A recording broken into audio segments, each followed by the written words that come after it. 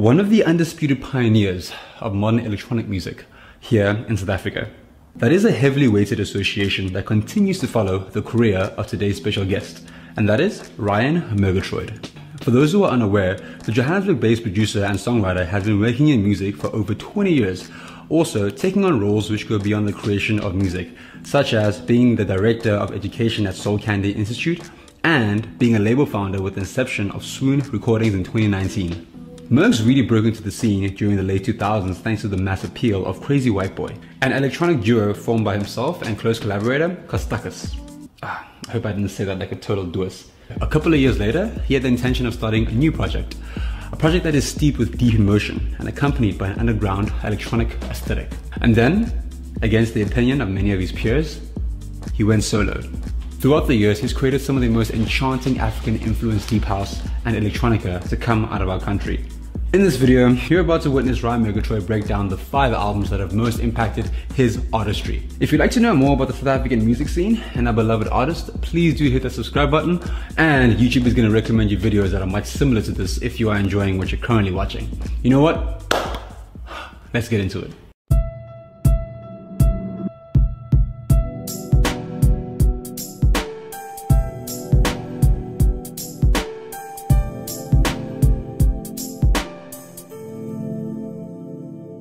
Okay, number 5, bit of a strange one. I went through this stage in my early adolescence where I was super into like really whiny rock music, which by the way I cannot stand right now. Like Linkin Park, get the fuck out of here, okay?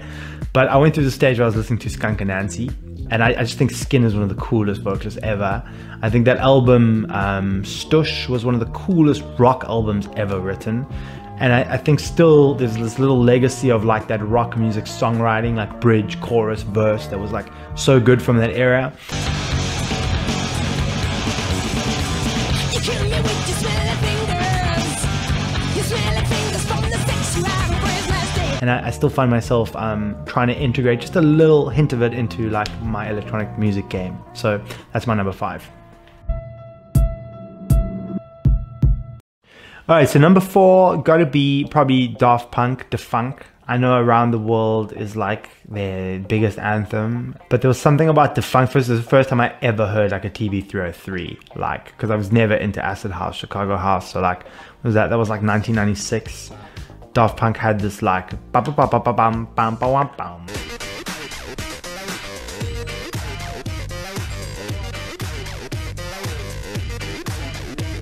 And it was like a proper TB303 with glides and stuff, and I was just like fucking obsessed straight away. That completely ended my last love affair with emo rock. That was like the last. From that record onward, I was like full on electronic music for forever. And I still think about the fact that like electronic music's lost that funk. I think of all the things that have happened, the musicality's gotten better, the production's gotten better, instruments are superior to what they were there, but like the one thing that hasn't come back is that funkiness. I really love like funky techno, funky house, funky everything, so I think that's been a huge influence on me still, yeah.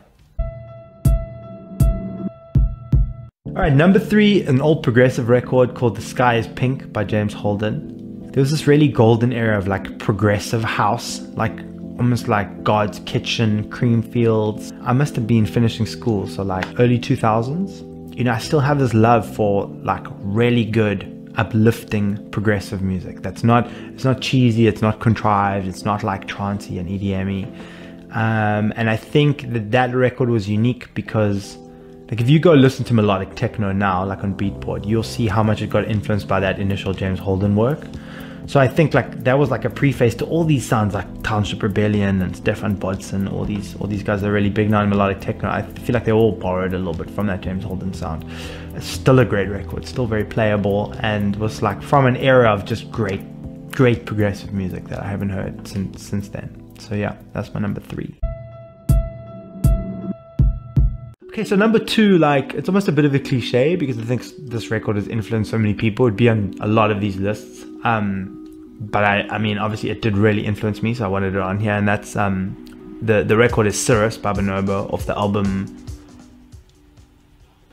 I forgot the goddamn album. Yeah, off the album North Borders, and I think like at the time I was working with those sorts of instruments like marimbas and kalimbas, but it's just like incredible elegant simplicity in that record.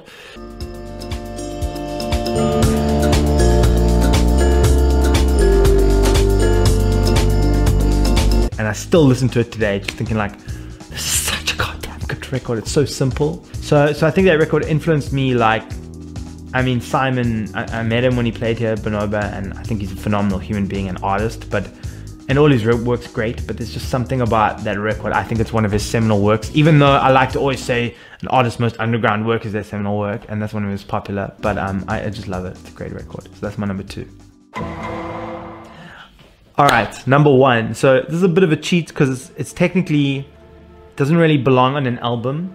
It's more of a performance, and it's Nils Fram's opening concert for the Boiler Room Dimensions. You can only find it on YouTube.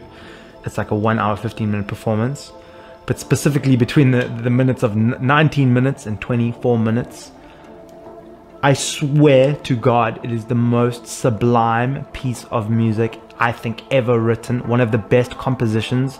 I've never been able to watch without crying my eyes out, nor is anyone else that I've showed it to, and if you can, you have no soul, okay? When he plays it, he's like dripping sweat. He looks like he's completely checked out of his body into like a parallel universe. It's such a complex piece of music that I don't think you could play it if you were thinking. It's like so deep, he's so deep in flow state, and you can clearly see like this is a being that is just channeling pure musical savantness. So it's ridiculous. Yeah, I think Nils Frahm is the greatest living composer on earth right now. And I think that's probably one of my favorite works of his. And the piece that I would like, if there's ever a piece that I get to remix or redo or reinterpret or sort of compose, recompose for an orchestra, would definitely be that piece.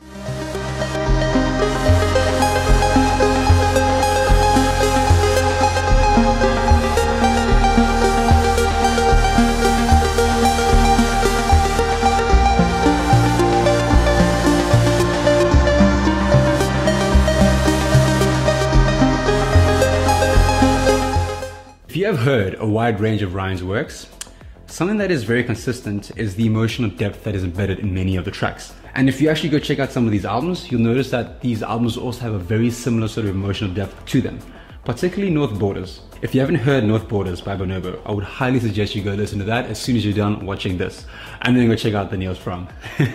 We've left all the links to the album below in the description. Guys, thank you so much for watching. Peace. Thank you. Yeah. That was spending. Thank you so much. Lovely. Thank you, dude. I really enjoyed that. That was a lot of fun.